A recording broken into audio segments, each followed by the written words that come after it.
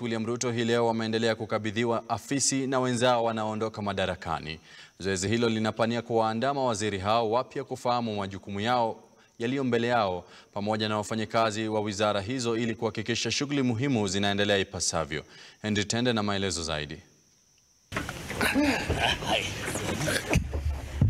Shughuli hizo zimeendelea katika wizara mbalimbali hapa jijini Nairobi, mawaziri hao wakipewa fursa ya kufahamu majukumu yao, wakikutana ana kwa ana na wafanyikazi wengine wa umma watakaoshirikiana nao kuendesha shughuli za wizara mbalimbali.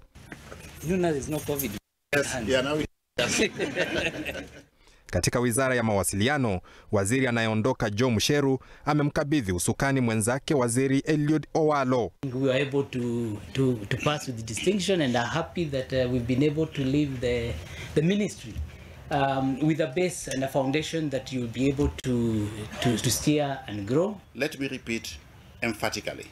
We are here to leverage on technology for purposes of job creation and generation of wealth. We are here to lead in making Kenya an empowered and rich digital society.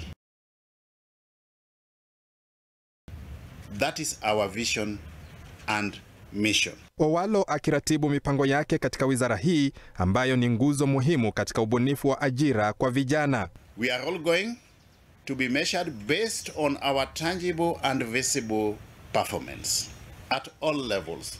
Clear expected outputs, clear output indicators, clear responsibility centers, and clear targets. Kenyans are watching and waiting. I have no doubt that we are all more than ready for this and indeed equal to the task. Katika afisi za wizara ya jinsia, Profesa Margaret Kobia naye amemkabidhi mamlaka